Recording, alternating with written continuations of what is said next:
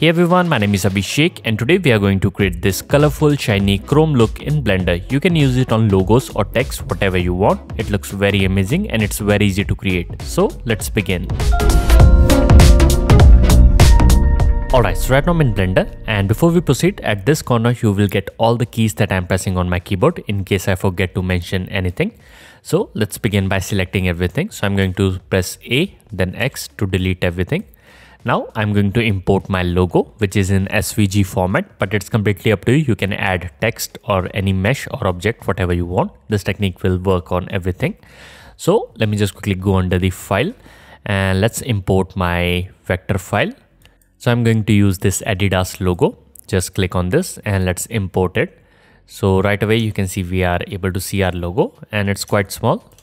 So you can see that it is divided into a bunch of different pieces. So our first step is to combine everything. So I'm going to select all of them and then you can press Ctrl J to join them. Now let's quickly align our logo in the center. But first let's move the origin point. So I'm going to select the logo and you can right click, go to set origin and let's move the origin to the geometry. And after that we can select the logo. You can press Shift S and let's move the logo to the center just like that. So now we can select this, press S to scale this up quite a bit. Now I'm going to press RX to rotate it along the x-axis by 90 degree.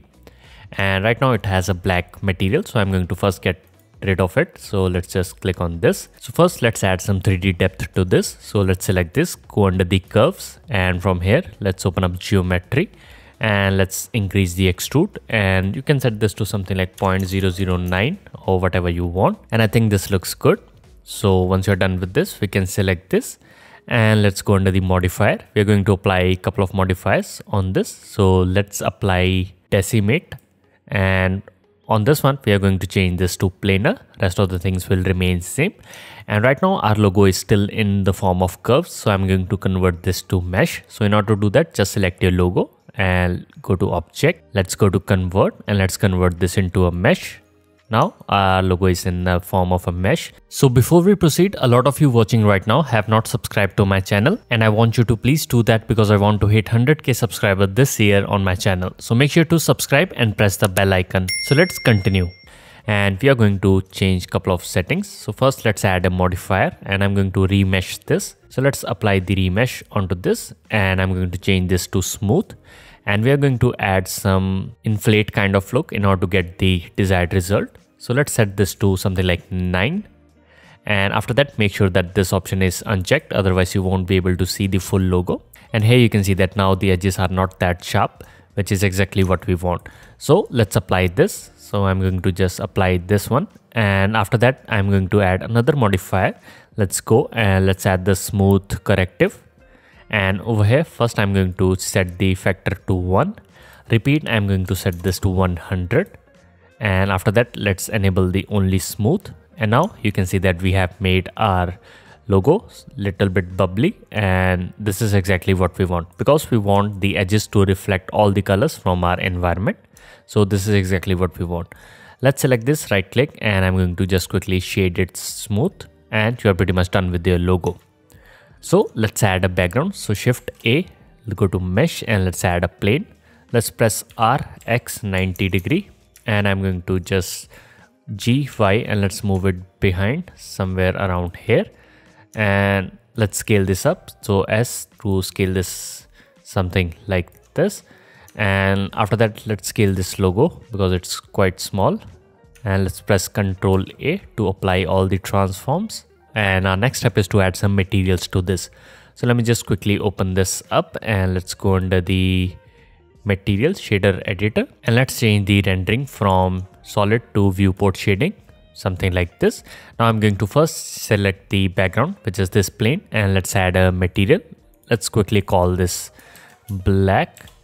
So on this one, we are going to just apply the black color, but it's completely up to you. You can pick whatever color you want.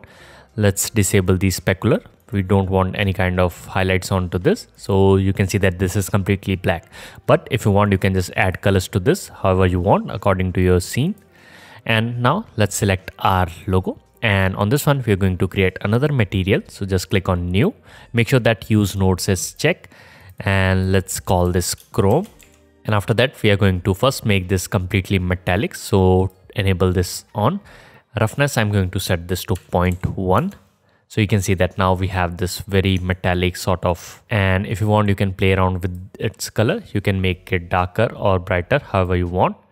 So for this example, I'm going to just set this to something like this. And we are pretty much done with our logo. Now to get the colorful effect, we are going to add some colors into the environment, and those will be reflected inside our logo. So for that, we can switch this from object to world mode. And before we edit over here, let's change a couple of these settings. So I'm going to go under the rendering engine. Now you can use Eevee, but this effect looks better in cycles. So you can use cycles as well. So let's set this to GPU compute.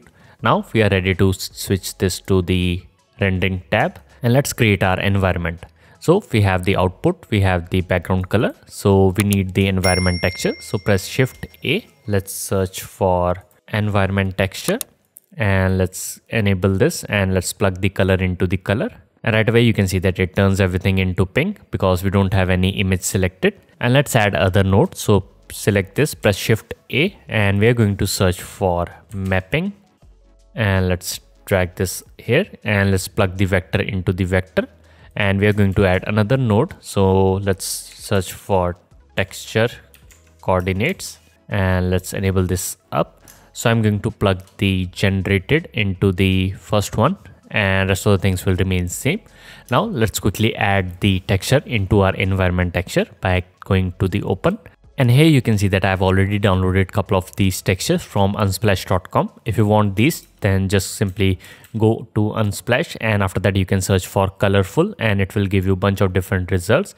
So you can pick whatever you want. You can pick something like this. All these images which have very bright colors, so these will look best in the example, something like this. And after that you can just download them. So once you are done with this, just select whatever texture you want and just click on open. And right away you can see we are able to see colors in our logo, which is exactly what we want.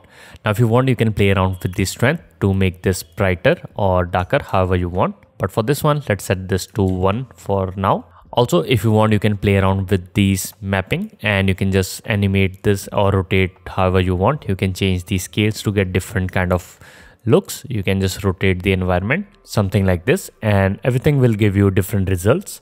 For this one, let's scale this down. So I'm going to set this to 0.2 on all the axes, something like this. So yeah, I think this one is looking better. If you want, you can play around with the Z rotation to get different colors. But for this one, let's stick with this. And we are pretty much done with our scene. Let's add some bright highlights. So in order to do that, press Shift A. Let's add a light. Go to light. Let's add an area light.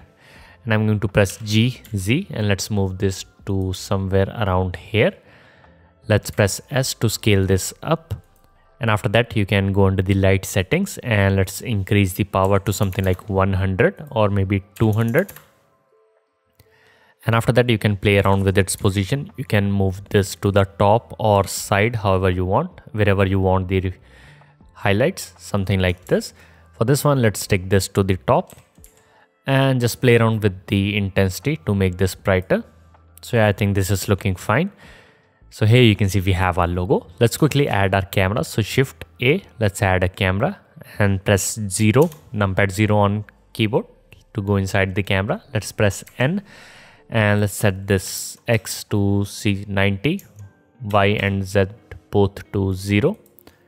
And after that, you can move it along the Y axis to see your logo, just like this. And let's move our camera to make this to the center, just like that. Now, if you want, you can just play around with the camera, and you can just do some animations to get different kind of results. So we are pretty much done with this. And before you render this out, let's create a couple of the settings. So let's go under the render options, and from here, make sure the max sample is set to something like 64 or whatever you want, depending upon your PC. Make sure that denoise is checked. And once you're done with this, you can press F12 to render this out. There you go. Now we have rendered our logo, and if you want to add some glow to this, you can do that. So for that, let's go under the compositing tab. make sure use nodes is selected, and let's move this over here and this one over here. Let's press Shift A, and I'm going to first add a viewer. So let's add a viewer, let's place it over here, and let's plug the image to the image to see what we are doing. After that, we can add Shift A, and let's add a glare node, and let's just plug this over here and make sure that this viewer is also plugged into the glare, something like this. And right away you can see we are getting some really nice streaks. Now if you want, you can play around with these settings. You can lower down these streaks by increasing the threshold to something like this, and you can play around with the iteration, streaks, number of streaks, whatever you want. You can also change the streak type from this to ghost, or you can go with the fog glow to get some really nice glowing, and you can just lower this down to get some really nice glowing over here. So in this way you can create some colorful shiny chrome effect onto your logos or text, whatever you want. You can also add some animation to your camera and get some really nice results, something like this. So that's it for this tutorial, and the project files for this tutorial is available on Patreon. So if you are supporting me over there, then you can download it from there. And if you are not, then you might consider it, because you will get access to the tutorial project files and exclusive templates that are available only on Patreon. So with that being said, my name is Abhishek, and I'll see you in the next one.